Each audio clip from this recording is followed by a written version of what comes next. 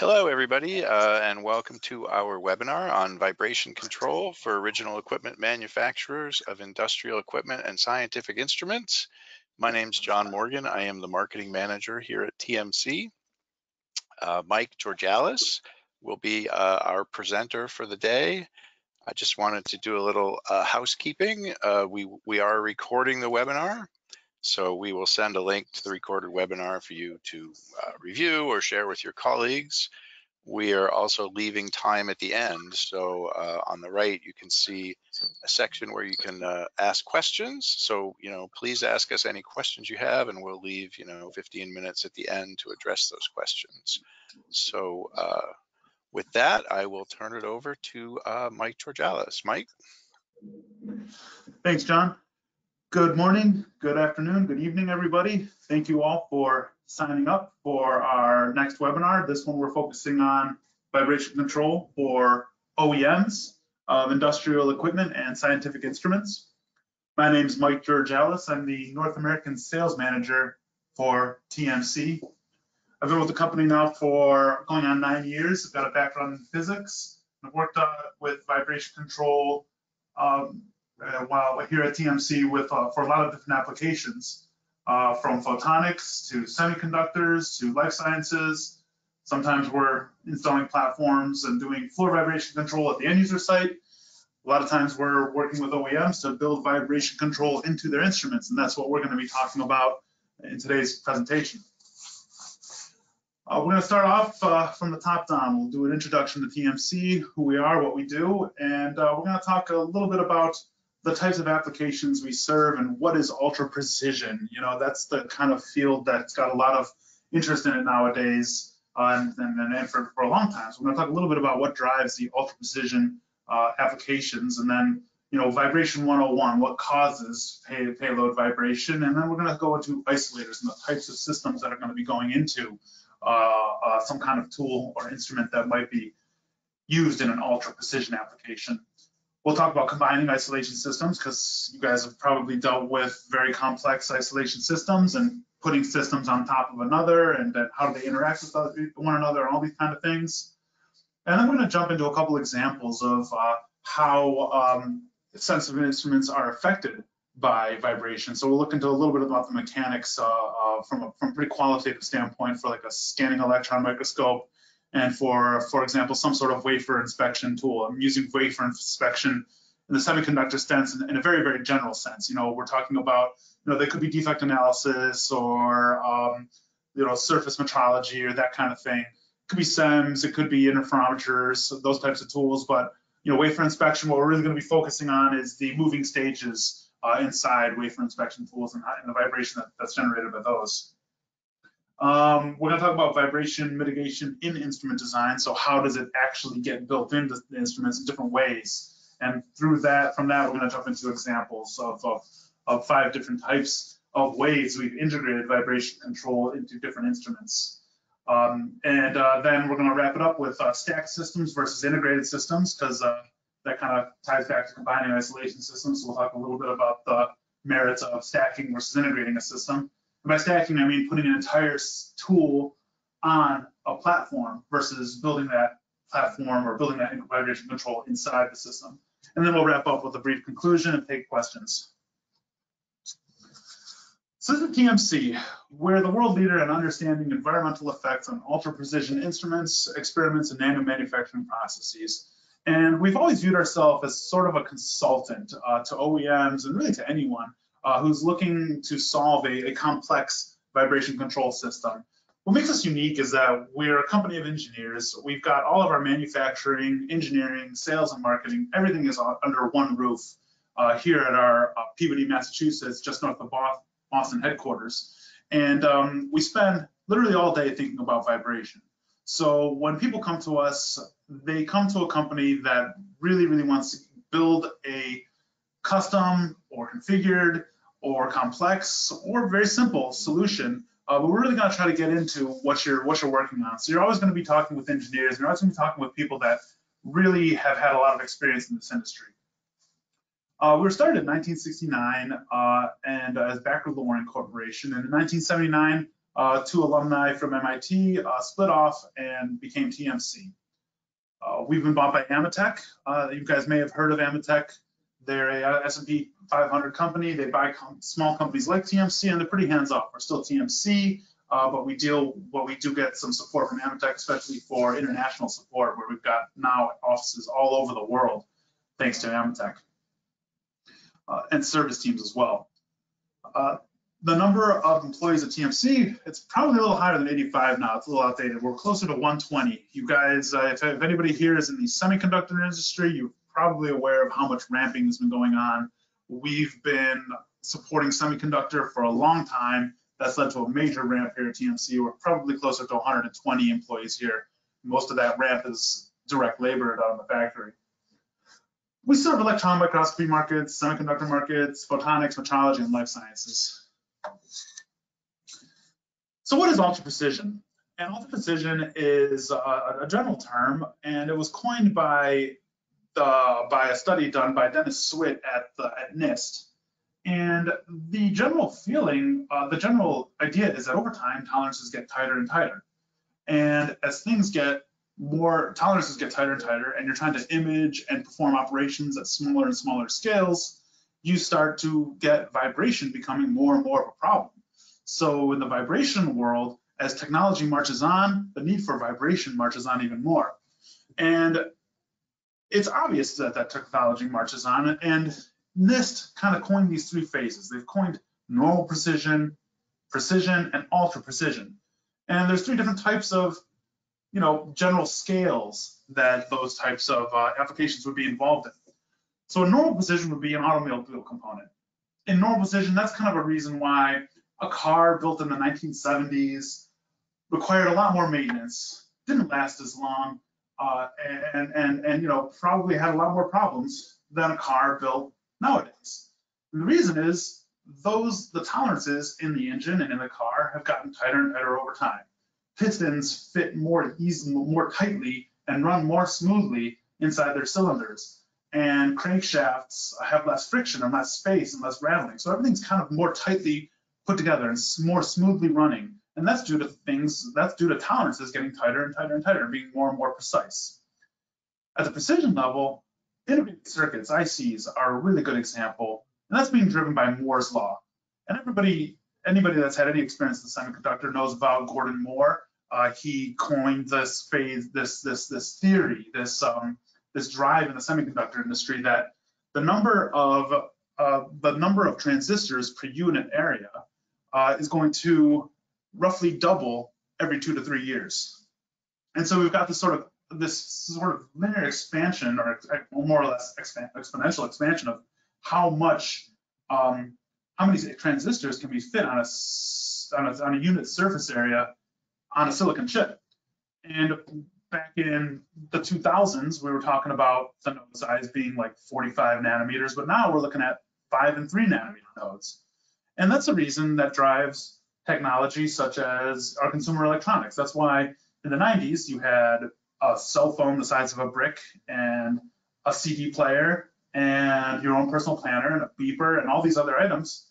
But now all that processing power fits, and more, and a PC, all that processing power fits now into your cell phone. And that's all due to Moore's law, more transistors per unit area on microchips. And then you've got ultra precision technology, and we're seeing applications like cryo-electron microscopy and various transmission electron microscopy and other single molecule biophysics and other applications where you're looking down to the atomic and even angstrom scale in biological molecules to be able to view features. And this is interesting in life science, because this is how in the ultra precision world, this is how we were able to so quickly image, for example, the COVID molecule, the COVID virus. And we were able to look at those points on the viruses where the barbs stick into cells and inject into RNA. And these are tiny, tiny features on the angstrom and nano scale that really can only be, we were only had the technology to view these within the past couple of years. And the types of instruments that do these operations are a wide range of instruments. And there's, as you guys know, there's a lot of companies that do these types, that build these types of instruments. We've got nanotech and nanofab with SEMS and TEMS and FIBs, advanced like microscopy and life sciences. We've got gene sequencers and NMRs in the life science field, photonics field, not so much an OEM field, but the very large petawatt lasers and interferometry and holography and virtual reality type applications occur in photonics.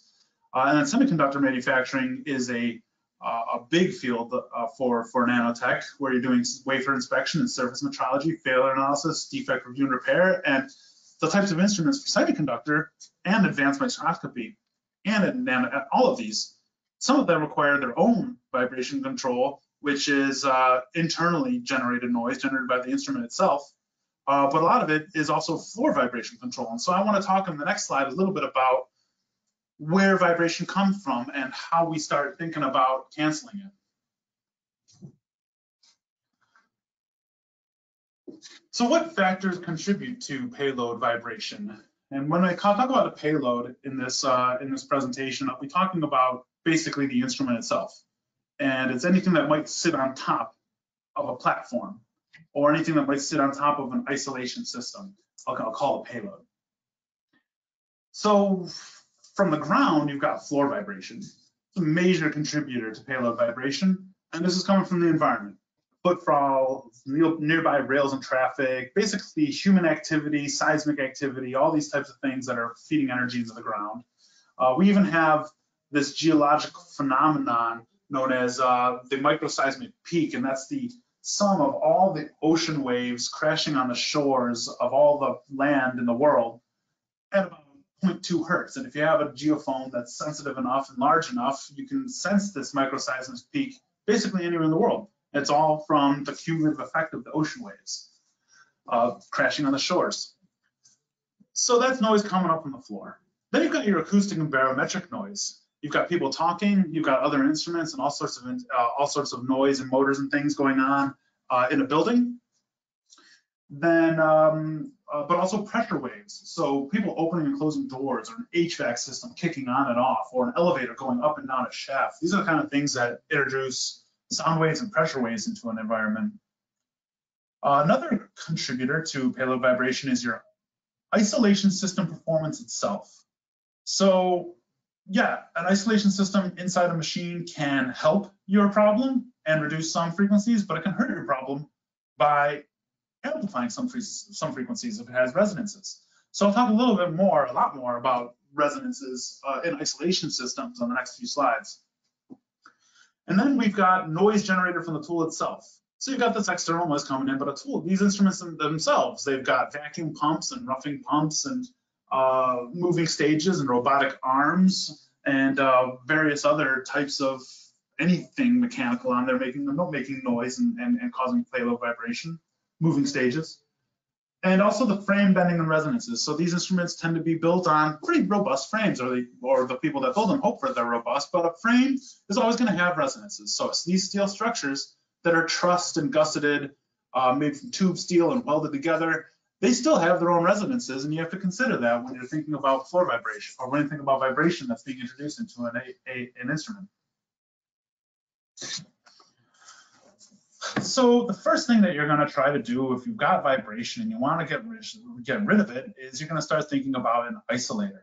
And these next few slides are going to focus on the types of isolators that are available in the world for vibration control. And the most simple isolator that exists is a spring. It's basically a filter. And what you get when you get with a simple passive spring is a transfer function. Really, any isolator is going to be a transfer function. A transfer function is basically a ratio of the payload motion to the floor motion. So it's what you have coming in, coming in. It's the energy, a ratio of the energy coming from the floor or from whatever's generating that vibration to what's being produced at the top of the isolator. So you get this ratio of performance, an isolation factor, and we call that a transfer function. And the transfer function of an isolator, especially a passive isolator, starts to have different characteristics. And when you look at how a transfer function performs, a good example is this chart down on the right.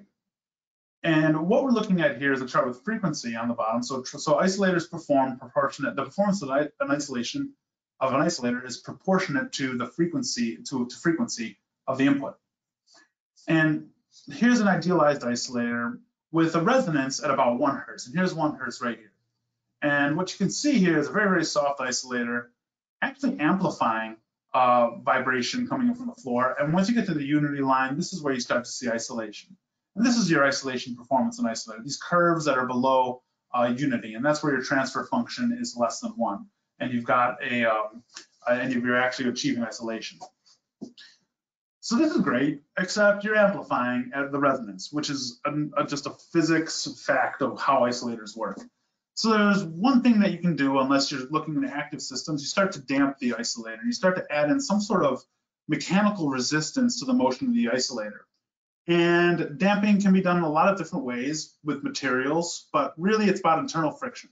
And as you add damping, you're effectively, as you're adding internal friction to the system, you're effectively also generating very, very weak mechanical shorting paths. So you start to transmit more vibration as you add more damping. But the effect of adding damping, trying to damp out a resonance system, is explained with these different Q factors, where Q is how much damping you're adding.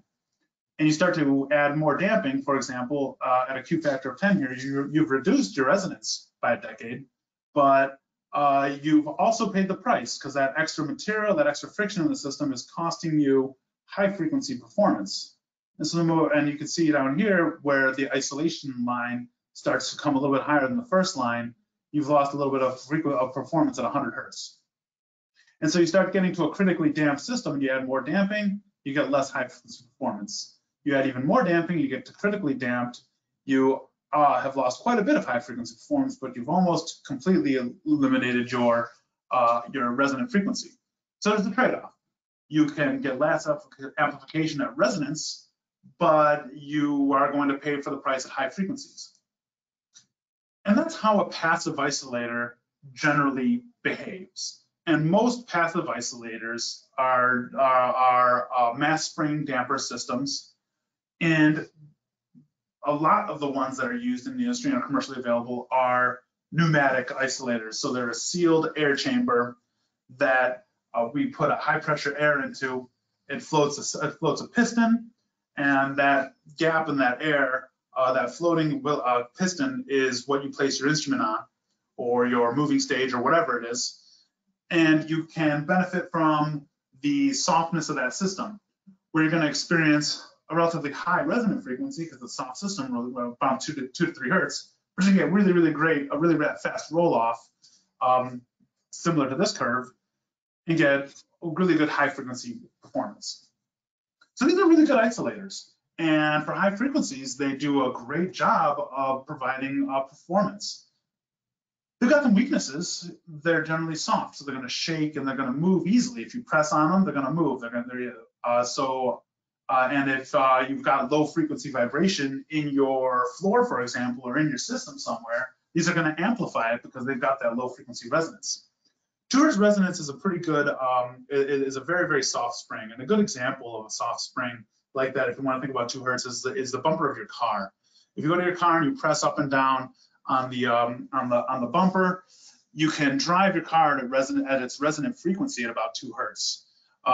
It's not going to bump up and down and keep going forever because it's highly damped. You got the shock in there too, which is filled with oil, and that shock provides that friction that stops that resonating, that stops that jumping down of your system. But if your shocks go, if that's ever happened to you, you'll feel it, and your car will be constantly rising up and down because you've lost that damping, and it's going to rise up and down at about 2 hertz. And that's very similar to how an air isolator is going to perform. Air isolators are also susceptible, however, because they're a sealed air chamber, so they're going to be susceptible to the ideal gas law. So if there's major pressure changes or temperature changes and expansion and contraction of the air outside of the isolator, that sealed chamber is going to want to react according to PV-nRT, and it's going to want to increase its volume to a pressure change that goes lower, and it's going to decrease its volume to a pressure change that is higher. So you've got to worry about these isolators performing in a way that could be detrimental based off of temperature and pressure in the room too. So air isolators are good. They're industry standard. They're used in a lot of places, and they're built into a lot of instruments because they provide really great high frequency isolation, but they've got weaknesses. They've got an Achilles heel. They've got susceptibility to pressure and temperature, and they've got resonance at 2 hertz, which is a very, very common resonance in large structures like buildings. And it's a common resonance that's introduced to the ground through all of the types of vibration inducing sources that I talked about in the first couple slides. So we start to think about, well, how can we get even better isolation? Well, it's active vibration isolation systems. And there's a couple different types of active vibration isolation systems that I want to talk about, and the way they are applied depends on the needs of what you are trying to cancel. The earliest active systems came in back in the 40s and 50s, where we were looking at helicopters, and helicopter pilots were having a lot of vibration in the seats. And to cancel out some of that vibration in the seats, that's where the military started thinking about these linear motor-based active cancellation systems that sensed and canceled out vibration. And when you think about an active system, what you really need are 3 components. You need a motion sensor, something that's going to sense that motion that you're trying to cancel. You're going to need a force actuator. It's going to be maybe a piezoelectric stack, or it might be a linear motor, or it could be just a pneumatic cylinder where you're varying the pressure. And you're going to need some sort of control loop. So this is software that actually controls the system. And then there's 2 types. You've got serial types and parallel types. You could take these 3 components, these 3 key components, and arrange them in different ways. I'll talk about serial type and parallel type systems on the next couple slides. Sorry, I'm switching too fast. The parallel type system is the first one I'll talk about. This 3-die diagram on the right is a good representation of what these systems look like. Here's your isolated payload. So this could be an entire instrument sitting on a platform supported by the vibration cancellation system, or in more often cases, it's a granite mass, or the top of a table that supports a moving stage or something like that. This would be a very common type configuration for like a wafer inspection tool, which I'll talk about later. But what you've got here is you've got a sensor, which is your first component, on top of the payload. You've got your feedback control loop, so that sensor is sending a signal to your force actuator.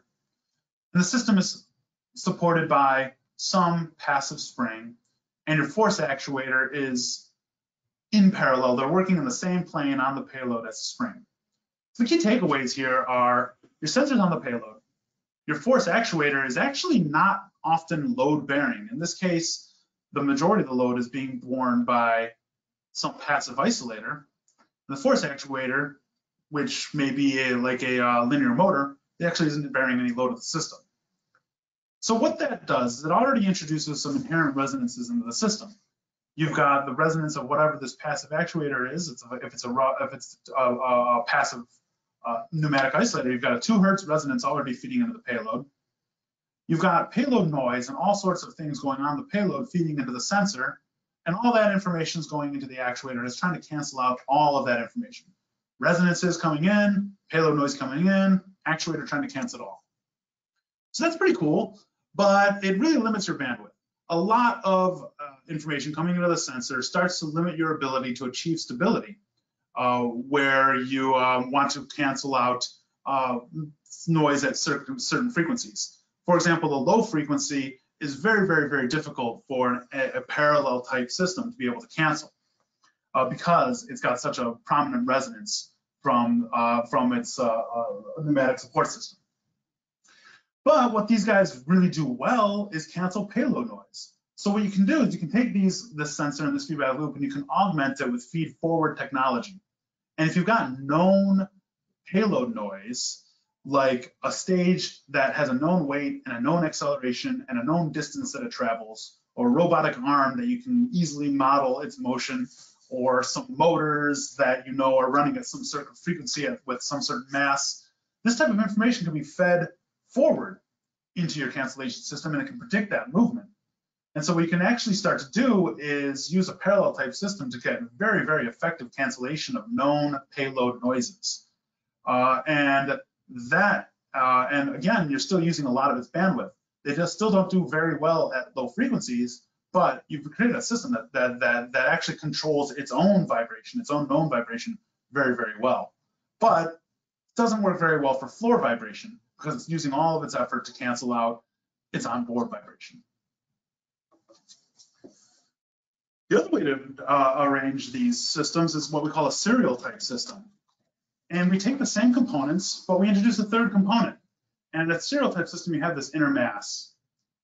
And a force actuator is actually supporting the inner mass. And so what's interesting about this is that this can't be done using linear motors. It has to use some sort of stiff load-bearing actuator. And really, a piezo is the only thing, piezoelectric stack is the only thing that you can put in here to support that inner mass.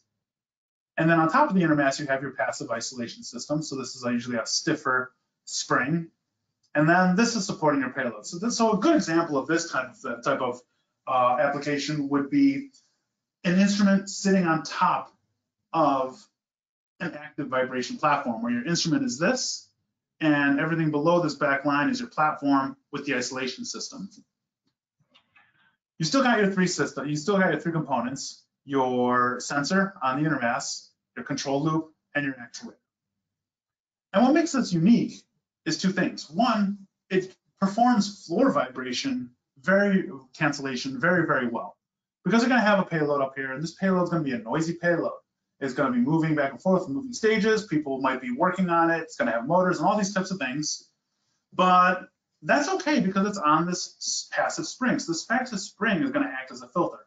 And all that payload noise, or a good portion of that payload, is going to get filtered out. The surface here, which is going to be very quiet, which is where your sensor is. So you've got the sensor isolated from the payload, and it's not sensing that payload vibration, or very, very little sensing that payload vibration. Now you've got a whole lot of bandwidth available in the sensor, so that your feedback loop can start focusing on just floor noise. And what's also interesting about this configuration is that you have a force actuator that's a high resonant frequency force actuator. So it's a piezoelectric stack with no low frequency resonances. And you're not introducing resonances into that system. So what you have here is a very, very quiet inner mass and a very, very stiff system with no internal resonances. That gives you a lot of bandwidth. So whatever this floor is doing, and you're looking just onto this floor, you've got a ton of bandwidth to cancel. So that gives you excellent low frequency vibration cancellation. And that's the advantage of using a serial type system. But the disadvantage is if you've got onboard noise, there's nothing you can do about it. You've got, which is why a lot of times we see stacked systems. We see onboard noise canceled by some parallel type system because it's known and can be done very well. But you see floor vibration handled by an active vibration cancellation platform. And here's the difference in the transfer functions between the two systems. You've got, in red, you've got a parallel type system, and you've got blue being the serial type system. And this is only floor vibration transmission. So this is any noise coming up from the floor. And the way we model these curves, actually these are real measured curves, is by taking the transfer function from a known floor input to some payload that was a fairly not very noisy payload on top of the isolation system. And you saw what can be expected. In the parallel type system, you've got this amplification around 1 Hertz, which is due to the system's own internal soft components. And when you start seeing isolation, it's around 1.5 Hertz. But if you really want to start about significant isolation, you want to get down to 90% or 10 times reduction. You're not getting to 10 times reduction until you're hitting 5 or 6 Hertz over here, which is a little bit high, especially for a lot of floors, which are resonating around 1, 2, 3 Hertz. In the serial type system, you get a resonance, and this resonance is due to electronic controls. It's actually not due to a soft mechanical component. So there's a minor amplification at extremely low frequencies, which are actually not very common in floors anyway. So it's never been a problem. So but what you start to see is at 1 Hertz, you're already isolating at about 50%. Once you've gotten to 2 Hertz, you can achieve 10% reduction.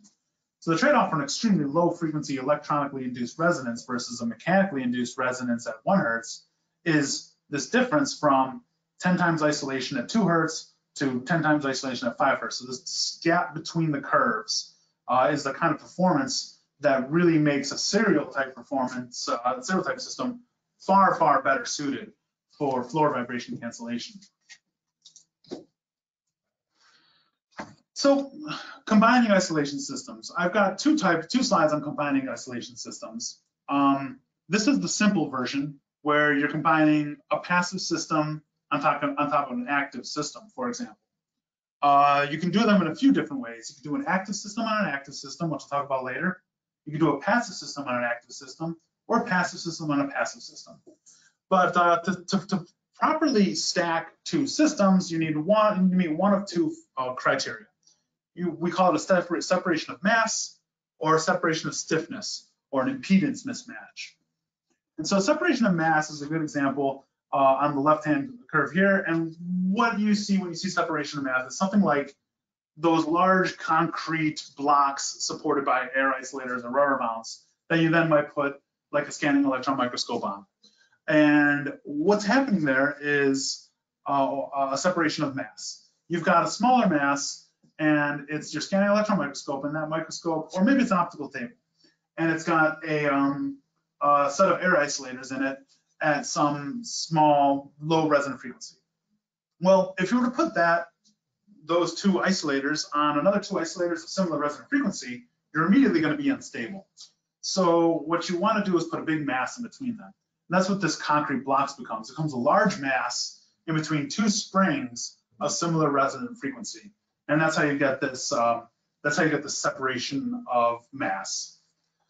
Another way to do it is with separation of stiffness, meaning you've got two isolation systems. They've got different spring constants, and if they're different enough, you don't need too much mass in between them. In fact, you don't need any mass. And that's an example of, say, for an optical table or a scanning electron microscope with a resonant frequency, say, around 2 Hertz. Well, if I place that on an active cancellation system, for example, that has a resonant frequency of the passive component, say 18 Hertz or 20 Hertz or whatever that is, that's a fairly big difference in the two stiffnesses of the stacked systems. And you get the separation of stiffness, this impedance mismatch, you're likely to reduce coupling, and it's easy to achieve stability. So that's what we do in this product, for example. It's a laser table base. This is a really good example of properly stacking systems, where you've got passive pneumatic isolators on one stage, and the lower stage is a hard mount active cancellation system using piezos and hard rubber mounts. You've got this impedance mismatch, and what you can do is provide a system that now has the best of both worlds. You've got the high frequency cancellation that's afforded by the air isolators, plus low frequency cancellation that's afforded to you by the low frequency performance of the active piezoelectric systems. And you can create some really, really interesting transfer curves that show really great isolation. So stacking systems can be done. And if you're looking for really good floor vibration cancellation, really the right way to do it is by using an active system at one stage and some sort of passive pneumatic system or active pneumatic system on the other stage. So let's switch gears and talk about instruments that need vibration control and how this vibration control affects these instruments. Here's a scanning electron microscope. And in its most simple example, you have a source of an electron beam shooting down a vacuum column, and it's being controlled by various toroidal magnets that induce a magnetic field that focus and move and shift and change the beam.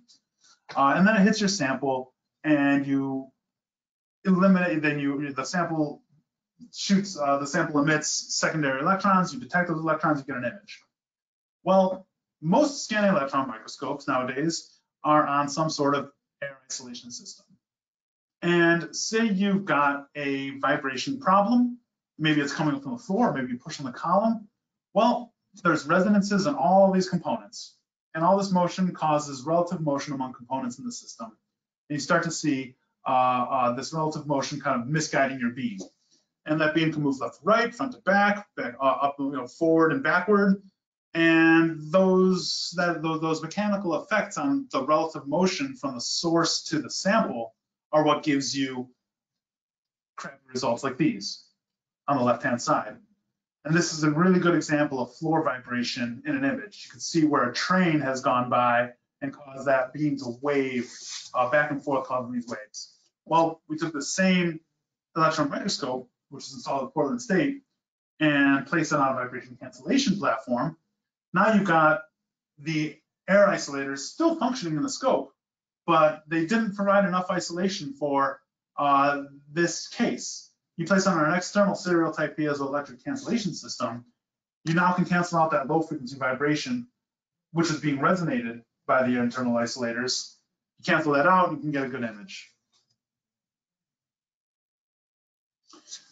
Here's another really good example for wafer inspections. This is a pretty simple example of some sort of wafer inspection stage. What manufacturers of instruments that have moving stages in them try to do is, like in a step and settle type application, they try to get that stage to get to where it needs to be as fast as possible. You try to perform a measurement on whatever's on that stage as fast as possible. And then you're going to get that stage to the next place for the next measurement as fast as possible. And all this stop and start induces a lot of vibration. And you can't do your measurements if the thing is vibrating. So the goal for like a step and settle application is to try to cancel out the induced motion of the stage as fast as you possibly can. And we start talking about settling time in a step and settle application. We start looking at, well, what is the known input of your stage motion, for example, and how fast, how much power, how can I design an isolation system to predict how much energy it's going to induce into the frame and then cancel it out as much as possible. And this is when we get charts like these where we're looking at, well, how is our active cancellation system performing? And this is a really good example of a model we used for a parallel type cancellation system. Now remember, the parallel types, they use feed forward and they use feedback as well. But the goal is to cancel, but their primary purpose and their best application is to cancel out known motion. And so what we have here is an example of a stage we accelerated in a test. So here's your acceleration profile of the stage in blue. You've got a displacement on the left hand, and you've got time on the x-axis. So here's your stage accelerating, hitting a place, hitting a location, stopping. It then moves and accelerates and stops, moves again, and then stops. So it had this motion, stop. And you get this profile of the payload relative position that you can measure. And when you have no active cancellation, then this is occurring on a 3 Hz pneumatic isolator. So these types of isolators here, and say they're just filled with air, you can measure that displacement. You get that motion of the stage, and you get the whole thing shifts this way, 40, almost 50 microns. And then the stage moves again, and the whole thing shifts 50 microns the other way. And once it does that, it's always going to want to go back and forth, and eventually it settles. So the goal is to take this motion and get it to go to 0 as fast as possible, or at least to some acceptable window. So you use your parallel type active cancellation system with all these inputs to then start to interact, to start to act against the motion, and you can predict when you need to start engaging those motors to act against the known induced motion, known induced force. And that's where you start to see this red curve where the displacements are much lower and the settling, in this case, is much faster. So we've gotten to almost 0 at 0.4 seconds after the motion, as opposed to 0.8. So we've cut the settling time in half. So what does that mean? If you cut settling time in half, you can now take twice as many measurements in the same amount of time. Your wafer inspection tool is now sending through twice as many wafers. And that's a big deal for somebody like a semiconductor manufacturing company. So I'm going to switch into how we now build systems and talk about examples of how systems have built into OEM type instruments. And the key here is you want to think about vibration control early in the design process. We at TMC, we can do a lot of custom things, but we're bound by physics. And we've got to build an isolator that has the appropriate dimensions that can handle the mass and the loading and the motion that you're trying to cancel. We can do a lot of things custom, but the earlier you think about vibration design, the less frame redesign work you have to do, because these are all going into frames or underneath frames. But think about it early, start talking to us, because we've seen a lot.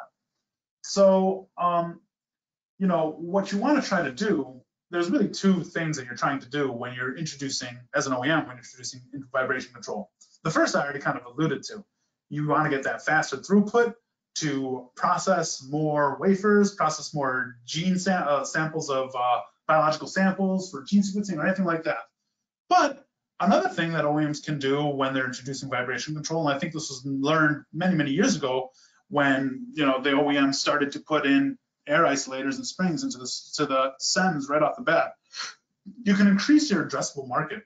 So when a user is bringing in a microscope and you're looking at the environment to see whether or not that environment has the right temperature and the right vibration and the right acoustics and the right magnetic fields for a microscope. Well, the vibration cancellation system is important because manufacturers are going to be going in there and looking at the environment and saying, okay, well, if you want to install our instrument, you need to provide this level of vibration control. And different manufacturers, depending on how sensitive their tool is to vibration, may or may not need to put in more vibration control. So you can effectively make things easier for a customer and make things easier for your sales team if you have a tool that already has the best vibration control built into it. And then that becomes less of a conversation during the sales process. So an end user looking at two instruments might say, okay, well, here's an instrument that has all its own built-in control. I don't have to provide an environment for this, so it's going to be easier for me to install. Versus here's an instrument that is going to require all these vibration cancellation mitigation options. None of it's built in. Why would I do that? I'll go with the manufacturer that has it. So we're trying to, you know, help OEM customers kind of understand this need for providing a tool that requires a less stringent environment is actually a competitive advantage. But I digress. Again, the key contributors to vibration control are mass, stiffness, damping, and the isolators that you use. And so mass and stiffness are actually very, very important, but because, you know, the more mass you put into a frame, the more stiffness you put into a frame, the less it's going to vibrate, and that's just intuitive. But they'll come to a limit, and they're also expensive, and also they take up space. So you've always got to try to worry about optimizing your frame. You can't make something too massive and too stiffness. At some point, your vibration isolation system needs to become sophisticated enough to start taking over for what mass and stiffness can't do. Here's one example. This is a simple integrative passive isolation system. These are being used on interferometers made by one of our companies, sister companies, Zygo, down in Connecticut. And they're a fairly simple system. And this is the type of system that's very, very commonly built into scanning electron microscope frames, transmission electron microscope frames, NMR frames, these types of things. It's pretty commonly used in the industry. But you can see you've got a frame that was built here, and you can see these little discs that represent that top load disc of the air isolator. So it's a very simple design. Here's a frame. It's got 4 support points. It's got your isolators built in at those points, and you're off and running. So that's great. Pretty easy, pretty inexpensive, works at most frequencies, but pretty crappy performance at low frequencies because this is what we talked about earlier.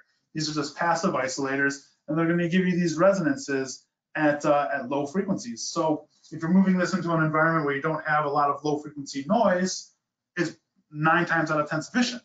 But if you've got that low frequency noise, you're probably going to have to start thinking about a way to get this tool to work in that environment. And the best way to do that is active cancellation for low frequencies.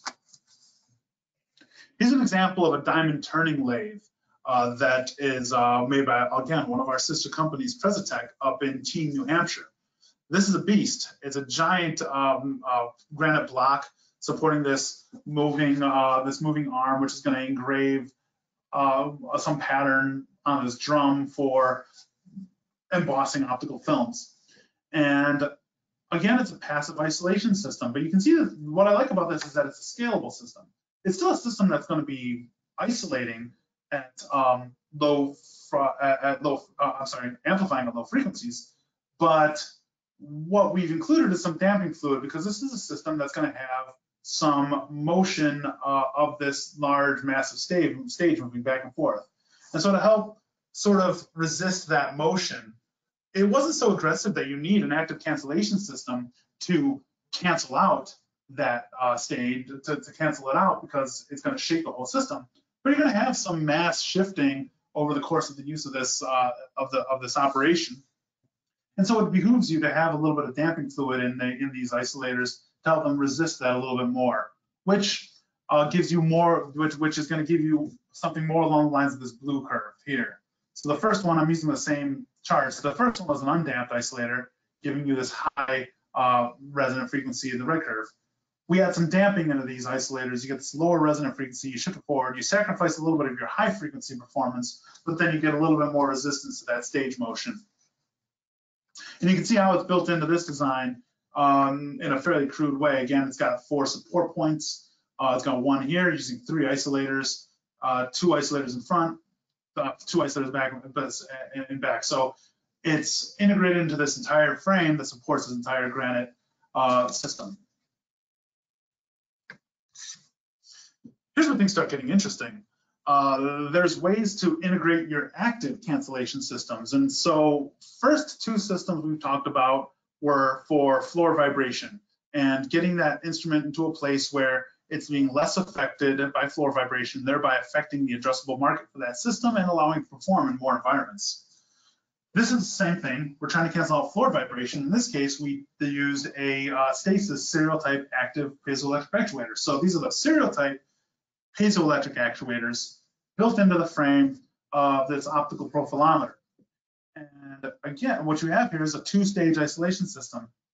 It's a set of air isolators that are damped, and it's a frame component, which is in this case a platform type frame component, and then your 3 isolators down here supporting that. So you've got this 2-stage isolation system. You've got active stage in the bottom for low frequency vibration. You've got a stiff frame, and then you've got 4 support points for the granite structure here that has the instrument, and those 4 support points are the are pneumatic isolators using giving you higher frequency isolation. Here's one for another type of tool, an unprobe tomography tool, which was used, and what we have here is stasis built in even more into the frame. So you've got your active piezoelectric system kind of built into a pocket of the frame.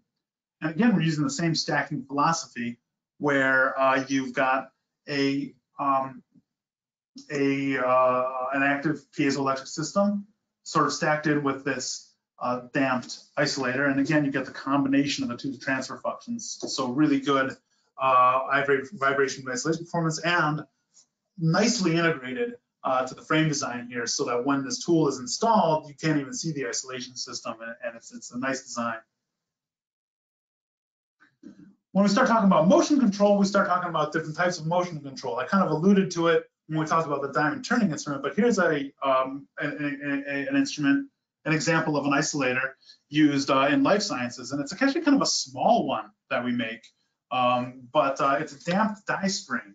And the purpose of a damped die spring is twofold in this case. We're providing transmissibility and floor vibration cancellation, but the operation done by this instrument isn't that sensitive to floor vibration. It is, and so you benefit. And so you got this green curve here, which is even more damping used. So what we have here is a very, very highly damped die spring isolator, and inside you got a little metal spring like this. So we've got a very, very highly damped die spring isolator. And we're not getting great isolation performance, but it's not a very vibration sensitive application. You don't really need that much floor vibration control for what this particular instrument's doing. High frequency, so we traded off a lot of that, but what you do need is fast settling time.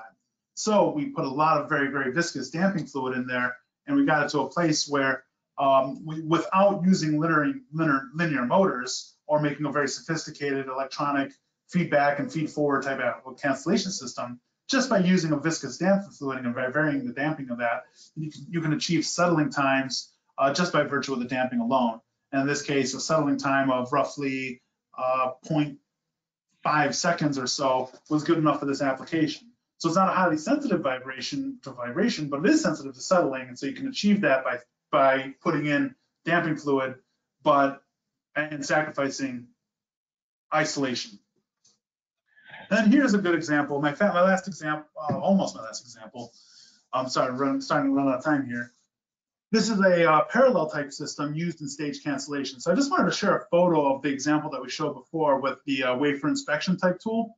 And this is a kind of a very common configuration where you have an air isolator here, but that air isolator is buried beneath these two linear motor type isolators where you have ferromagnetic plates and electromagnet inside, and that's used for this very, very aggressive force application to cancel out a known stage motion.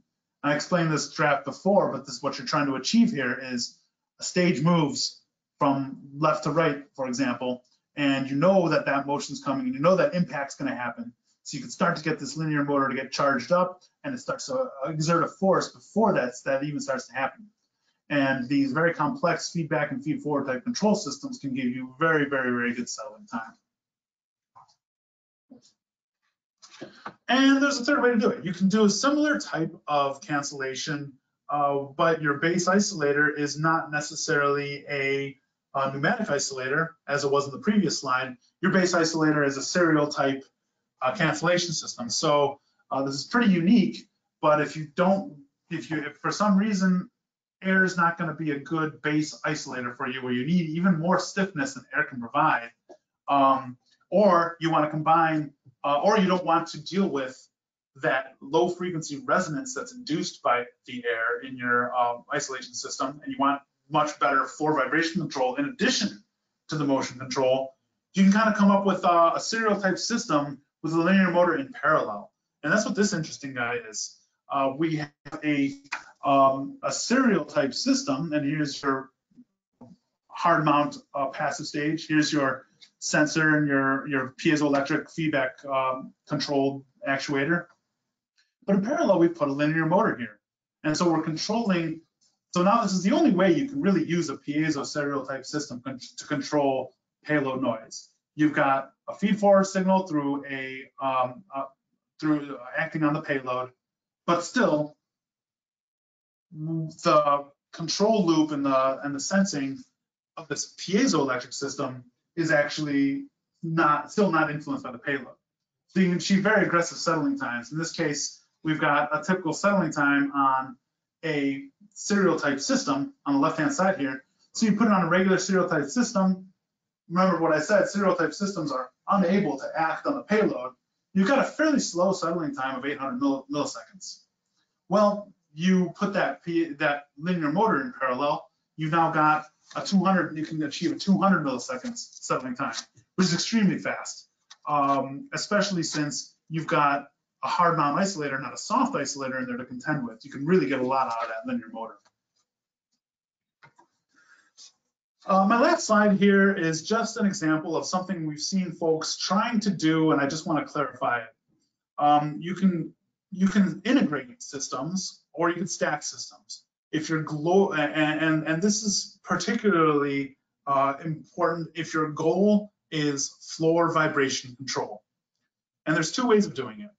If you've got vibration coming up from the floor, and you've got, say, a scanning electron microscope on its own passive isolators, you can, and we've seen some people do this, literally bolt some linear motors onto the sides between the payload and the frame, and come up with some sort of feedback system and make a parallel type system. And that's all well and good. You can do that, but you're going to achieve the performance that we talked about before with parallel type systems. You're going to have a real hard time getting isolation at those low frequencies because you still got the resonance of this load-bearing air isolator in the game. You can get some damping and make it less sensitive to low frequencies, but it's definitely not going to be isolated. So if you really got low frequency floor vibration, the right way to do it, and the way to really maximize the performance of your systems, is to stack them. So you put an active piezo system here, which is this section down here, and you can still benefit from the high frequency isolation from the internal air isolators. And so stacking allows you to then generate a combined system that has very, very good low frequency performance, in addition to doesn't cost you performance at high frequencies. So in conclusion, I've got 3 bullets. Vibration that affects ultra precision equipment comes from a variety of sources. Each source requires its own mitigation techniques. And the key is to plan for vibration control. You want to engage your vibration solutions expert early in the stage to identify the design and manufacturer. The earlier we talk to you guys, the better we can integrate that into your frame, and the better it's going to work out for a lot of reasons.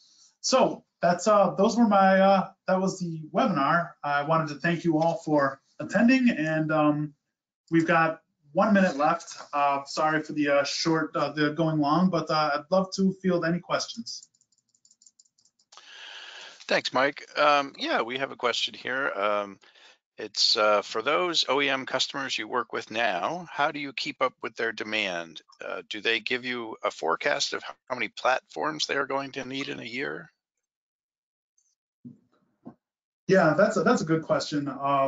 The semiconductor market, as we've all heard about, the chip shortage has really led to a lot of manufacturers of semiconductor tools, especially also SEM and TEM and e-beam lithography instruments. All these guys, they're all seeing huge ramps driven by semiconductor chip shortages.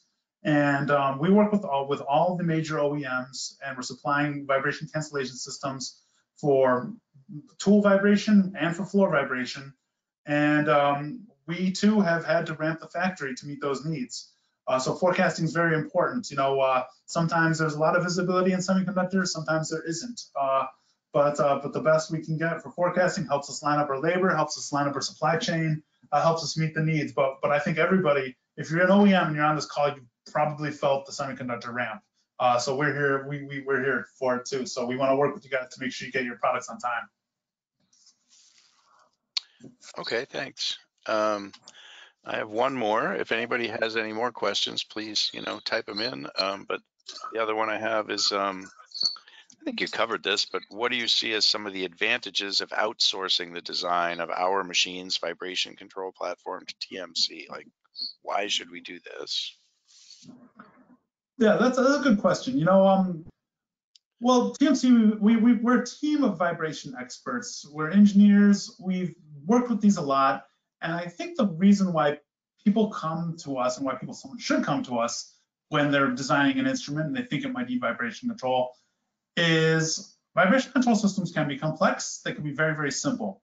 But when you're designing an instrument, you want to focus your efforts on getting that instrument to do what it needs to do the best way. You want to think about your lithography technology or your electron microscopy technology. You want to think about your technology. You don't want to be trying to develop from the ground up some sort of vibration cancellation system that is going to be part of your tool. I feel like that's a waste of your effort.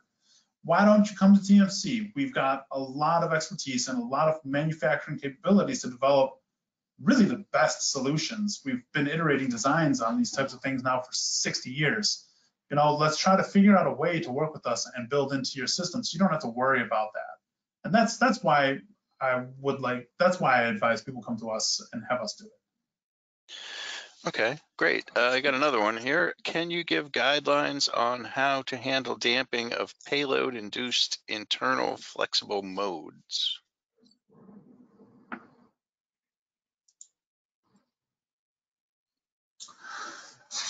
We probably could. And it just depends on what the payload, what is it, what is that motion inducing that flexible mode, and when the way the question is phrased is a little bit vague, but I'm thinking it sounds like you got a mass and it's moving from one place to another and it's causing the frame to flex when it moves. And flame flexure and frame torsional modes due to, mass and from moving from one place to another. If it's the mass causing the flexure and it's a static flexure once it's been done, then I would say that the recommendation would be just make that frame stiffer and make it more massive. If this is something that is moving and causing an impact, and you want to try to stop that, we want to try to minimize that impact from that motion, then you might be thinking about some sort of active cancellation. So it's a vague question, but I would be interested in learning a little bit more and having a deeper discussion. So yeah, shoot me an email and we'll start talking about it. But I like this question because it's kind of an example of what we like to do here at TMC. We like challenges, we like dealing with stuff that's new, and if you want to have a chat about a vibration problem, you're not going to get sold immediately. You're going to talk to somebody that wants to figure out what you're trying to do, and I think we should talk a little bit more. So let's let me get your contact info and we'll talk a little more. All right, thanks, Mike. And I think that's it. As Mike said, yeah, if anybody else has any questions, feel free to reach out.